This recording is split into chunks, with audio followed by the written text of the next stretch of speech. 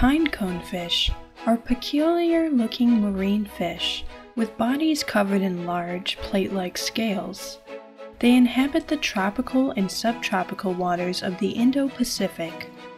They shelter in reef caves during the day and feed in the open at night. They are typically found between 66 and 660 feet deep. Their dorsal fin, located on the top of their body, is composed of strong spines. They also have a large pelvic fin spine located on their underside that can be locked erect.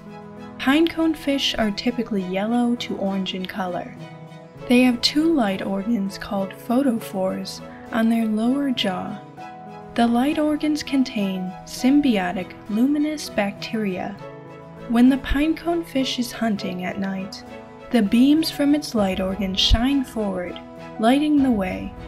The light organs may also play a role in attracting the zooplankton that make up the pinecone fish's diet. They typically grow to between 5 and 9 inches long. Their eggs are pelagic. They are sometimes kept in aquariums.